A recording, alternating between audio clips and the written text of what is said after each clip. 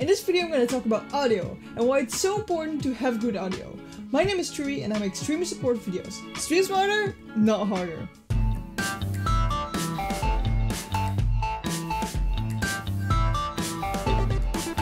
But before I begin, I stream every Tuesday, Friday and Sunday, 8 PM Central European Time on twitch.tv/Trui. So we're going to talk about audio.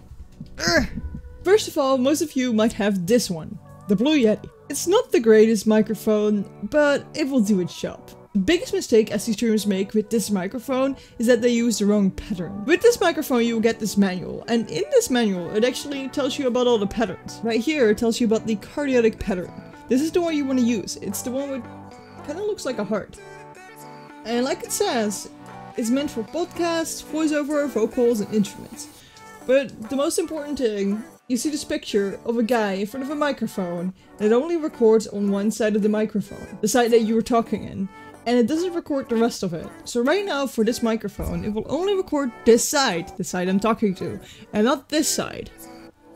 So if there's a lot of sound coming from this side of the microphone, it will be picked up less than from this side. If you don't use the Blue Yeti but you use a different microphone, check which pattern your microphone has and where you actually need to talk in, because some people talk in this side of the microphone when the pattern is on this side. If you have a shotgun microphone, it will actually record at the end of the microphone, and then obviously you need to talk inside that end. So check the pattern of your microphone. To make your microphone sound good, your room needs to sound good. This might not make sense, but if you go to your bathroom and you start singing in there, you would hear kind of an echo.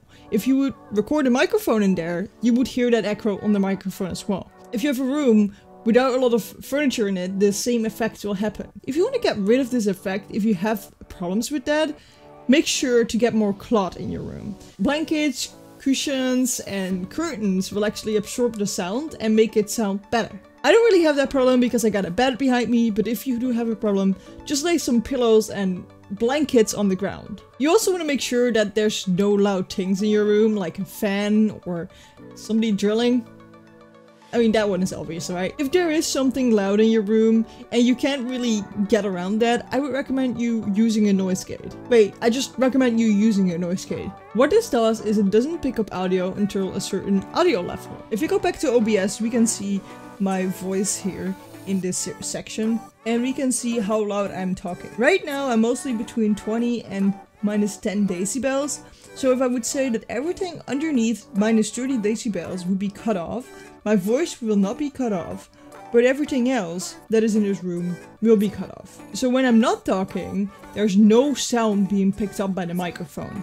But how do we get this into OBS? So click on the cogwheel and then go to filters. Click on the plus and add noise gate. Right here we can see open threshold is -26. That is -26 on here. So this is 25, 26 is like around here. So if the sound doesn't exceed -26, which is right here, it will not go on. You will not hear anything. Closing threshold is -32, which means that if we're above -26, we start recording. But if we're dropping down under the -33, we're gonna stop recording this voice. So if you're having a lot of noise behind you and it is above -32, then it will keep being on after you talked. If the mic keeps being on after you talk, higher the close threshold value. If you want to turn the noise gate off, just click on the eye icon to turn it on and off. The next thing we can add here is gain. What this does is we can actually make the microphone sound louder. For example, if we would sound really quiet all the time, we would only be around -40 decibels. We can bump up 20 decibels to be at -20. Be aware though, you don't want to use too much gain because it's gonna sound really bad. If your mic makes a weird static noise, use noise suppression. This will remove the static noise of your microphone.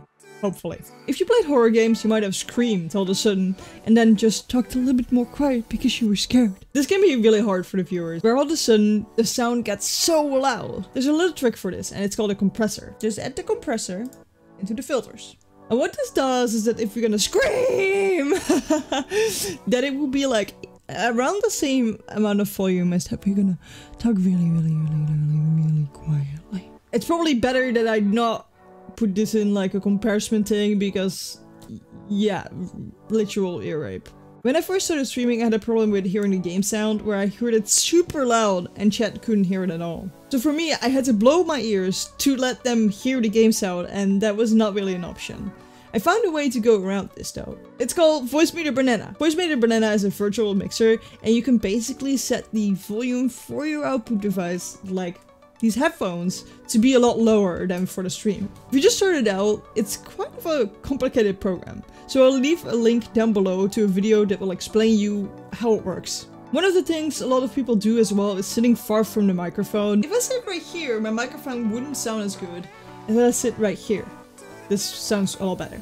So try and sit as close to the microphone as you can. I mean, don't eat your microphone. Because you're sitting so close, your mic will start up picking sounds really weirdly. Get a pop filter, they're really cheap. And if you don't like this big disc next to your face, you can always get like one of those windshields. Like you see, my mic is actually on an arm. This makes it possible that if I tap on the table, the vibrations of that don't go too much into my microphone. I'm also using a shock mount. This is a device that holds my microphone into rubber bands and makes it almost impossible to get the vibrations from my table into my microphone. So if I tip on the table, you will still hear it, but you don't hear it through the table.